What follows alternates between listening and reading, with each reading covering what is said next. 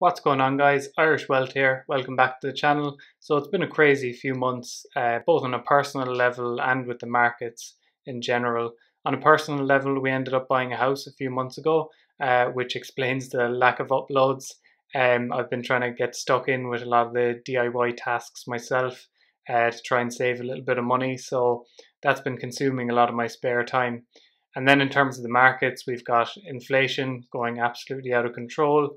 We've got the Fed raising interest rates, and we've got the conflict with Russia and Ukraine. So I thought it would be a good time to try and do a portfolio update for you guys. Let's jump straight into the portfolio. It's currently valued at just over €9,600, and we're actually down about €340 or 3.4%.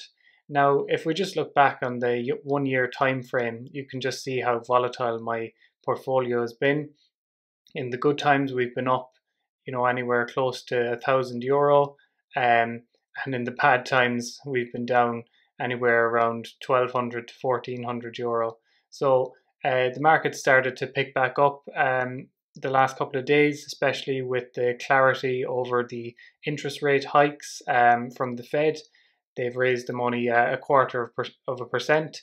So that seems to have kind of settled the markets and given a bit more confidence.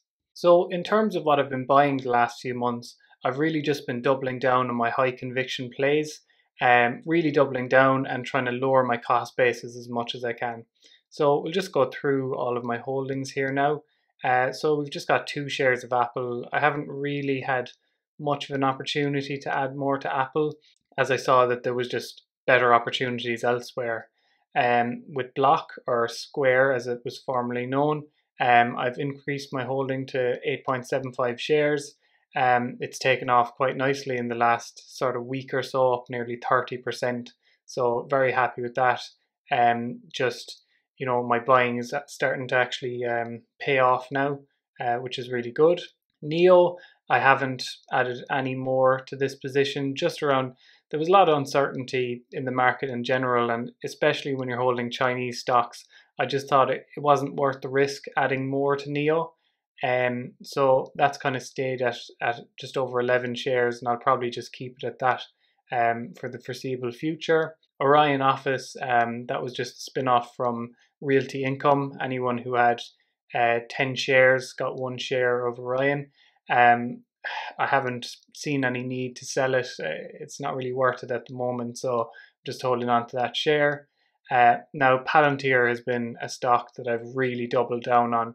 I think since my last update, I've probably added, 120, 130 shares. So our holding here is up to 165 shares, just over that, currently valued at 1887, and we're down 30%. But you can see in the last week we're up about 10%. But honestly, the kind of short-term price action of Palantir doesn't bother me in the slightest. I think at its worst I was down probably 13 or 1400 euro on this position. But for me, this is a 5 to 10 year hold. I honestly couldn't care less about the price action here. So I'll continue to buy around these levels, but I won't be buying as heavily. And I'm also conscious about it being my biggest holding at the minute as well. So I do need to kind of balance out my portfolio as well. The next holding here is Realty Income. I've just been consistently buying maybe a share or two every month or so. We're up to 16.5 shares here now, and I'm currently getting about €3 a month in dividends out of this as well, which is really nice. So Realty Income is just going to be one of those that I'm just going to continue to kind of dollar cost average into. And, we're still a fair bit down from our all-time highs as well. Pays a really nice percentage dividend. So this for me is just a nice long-term hold. Tattooed Chef, I haven't added any more to this position. Currently down 30%. Again, this is one that I probably won't be adding any more to, but I'll just be holding for the long term. Now, Tesla is another one. I've tried to lower my cost basis here. I've been buying really anything under $1,000 a share. I've been buying. I haven't been buying huge chunks of it. as I've been allocating most of my capital to Palantir. But we're up to 2.3 shares of Tesla now, or €1,870, and we're up just under 23%. So happy enough with that performance. Obviously, we're up a lot more when the stock was up around 1,200. But around these levels, it's a great buying opportunity, I think. And what's my cost basis there? We'll just see. $754. So I've got a very good cost basis. And honestly, I don't mind that increasing, as I think Tesla is just going to be a hold for 5 to 10 years at least. In fact, I may never sell my Tesla shares. So I'll be looking to try and get this up to 3 shares in the really short term, and then hopefully try and build it to 5 to 10 shares in the kind of mid to long term. And then we go to my ETFs, which have been my consistent best performers in the portfolio. We've got the All World ETF, which I haven't really added too much more to. We're up 11%, which is great. And then we've got my High Dividend Yield ETF that I'm up just under 9% on. And then we've got the S&P 500, which I'm up just over 30%, which is great. So I haven't been adding too much to my ETFs just because I've seen better opportunities in my individual stocks. But now that the market is recovering, I'll probably rotate a little bit more into my dividend and ETF plays.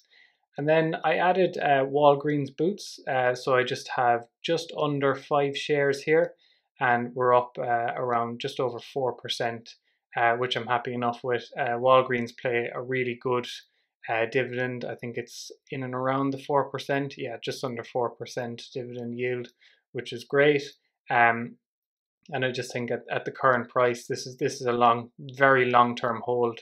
So I'll be happy to pick up shares here and there to get that 4% dividend. So that's the portfolio. It's obviously doing all right now compared to a couple of weeks ago.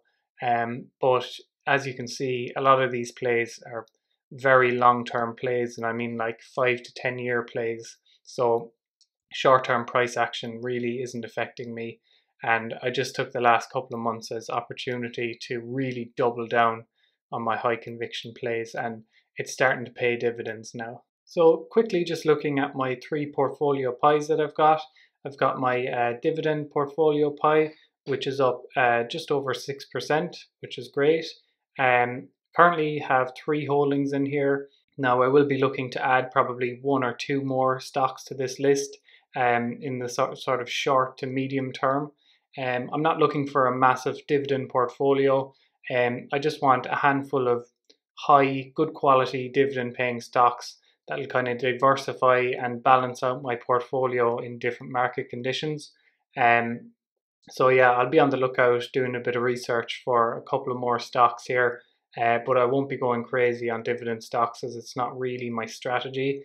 Then my ETF holdings, very happy with that, up 20%. I'll be looking just to dollar cost average as much as I can into these over the medium to short term.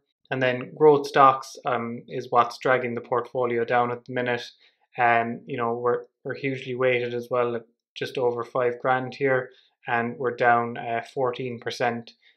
Which I'm absolutely fine with. It just means that I've got more opportunity to lower my cost basis on my favorite stocks. And I still feel like there's going to be a lot more volatility in the market, especially in the kind of short to medium term. So plenty of opportunities to get some bargains out there. But yeah, so that's the portfolio. Just thought I'd give a quick little update on where things are at. Things are recovering nicely now, but definitely still a lot more opportunities out there in the market as well. So thanks a million for watching, and I hope to be back to you guys soon. Leave a like and a comment as well on the video. I really appreciate it, and let me know how your portfolio is performing at the minute. Thanks a million, guys, and I'll see you guys soon.